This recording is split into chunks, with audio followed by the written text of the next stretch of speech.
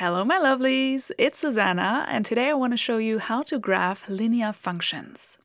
We go through these 5 examples together. We have something with fractions, negative numbers, decimal numbers, special cases. So a lot is going on. Let's start with our first example. We want to graph this linear function here, and it is in the perfect form already because this is the slope-intercept form of a linear function. So every linear function can be written in the following form: y equals m times x plus b. And if we compare these two forms now, we can see in front of our x, this is going to be our m. So in front of our x, this number is our m, the 3/2. And the number that is here, this is our b then, so the number where there is no x. On the left side, we always have to have y equals. So we have y equals. So it is perfectly prepared, and every linear function is going to be a line when we draw it. So it's going to look like this maybe, or like this, or like this, something like this, a line, and we only need m and b to be able to draw this line. M is going to be the slope of our line, and B is going to be the y-intercept, so where our line intercepts the y-axis. So M in our case, let's write it down, is 3/2, and B in our case is +1, so it equals 1. And now if we want to draw this line, we always start with the b. B equals 1, so we go to our y-axis and search for this number for the 1. The 1 is here. We can draw a little x. This is our first point of our line. But now we need a second point, and we find this with our m. M is the slope of our line, and we find the slope by rise over run.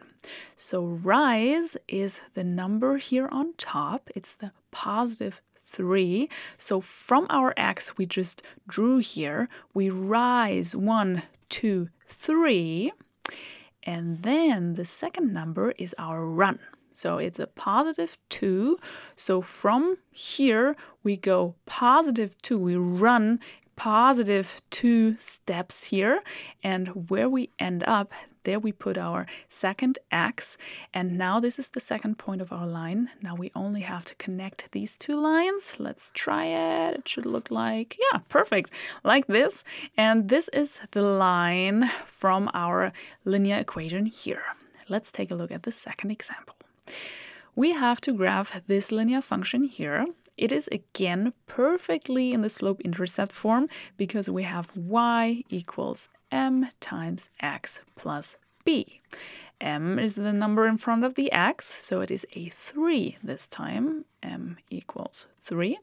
And b is the number here without the x, but be careful with the sign. So plus b would be our b, but if you have a -2 here, our b is negative as well, so it is -2.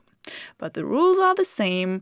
We start with our b. We take the -2, go to our y-axis, and put an x here at the -2. Then we take a look at our m, which is the rise over run again, the slope, but this time we don't have a fraction here. We only have an integer, just the 3.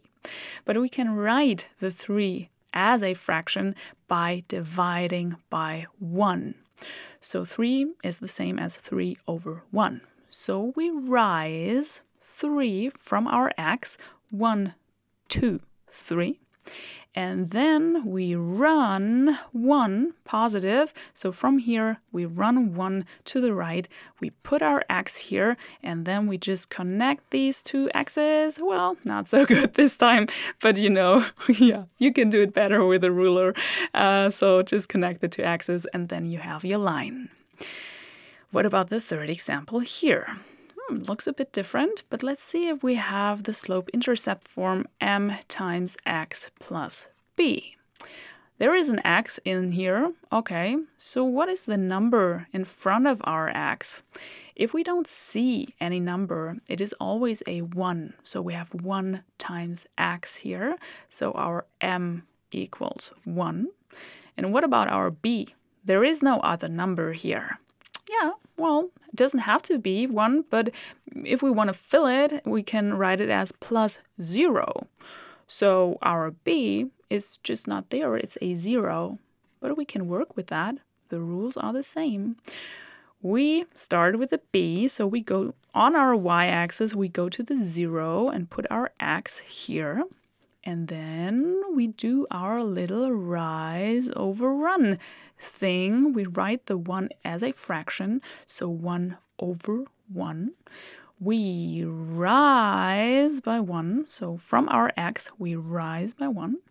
And then we run 1. So from here, 1 to the right.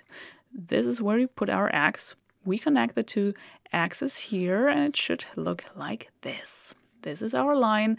Although there were no number really in here, we couldn't see any number in front of our x, but it has this form. What about the next example? Is this the slope-intercept form already? No, it's not. We need something like y equals mx plus b, but here we have y minus 3 equals something. So we first have to find the slope-intercept form by taking the negative 3 to the right side. We can do this by adding 3 on both sides. So we get y, these two cancel out, equals negative 1.2x, and then we have the plus 3.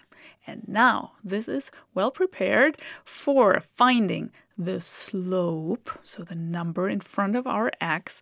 So our m equals negative 1.2 in this case, and our b is the number without the x. So our b is going to be just the 3.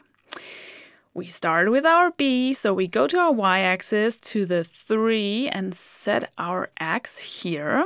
And now we take a look at our slope. Well, we would love to have this as a fraction, so let's convert this decimal number to a fraction by taking this number without the decimal point, so just the 12, and writing this in the numerator of our fraction. And then we have to divide by the place value of the last digit. So after the decimal point, we have tenths, so we divide by 10. We could work with this fraction, or we reduce it so that the numbers are a little bit smaller. Both numbers are divisible by 2. So if we divide 12 by 2, it equals 6. And if we would divide 10 by 2, it equals 5. So we have negative 6 over 5 for our slope. So from here, we start with the rise. Be careful that you need the sign as well. So the rise is negative 6, which means from here we go 6 down. 1, 2, 3, 4, 5, 6 to the negative direction.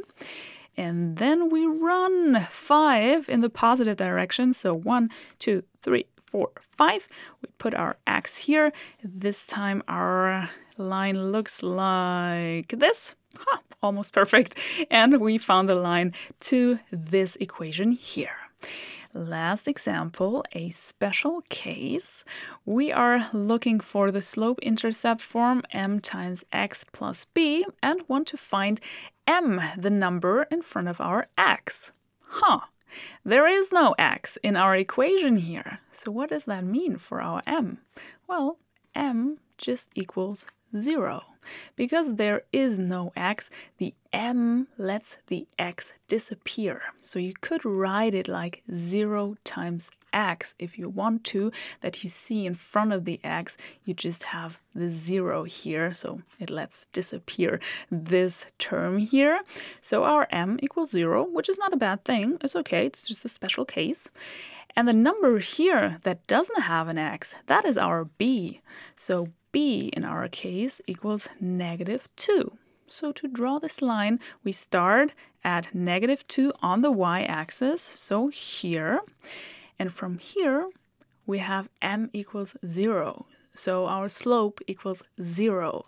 So our -2, or the line we have to draw, is just a line through -2 because our slope is 0. So this is the special case to this equation here. I hope you know now how to graph linear functions. If you have any questions, please let me know in the comments. I wish you a wonderful day, and I hope to see you in one of my next videos. Take care!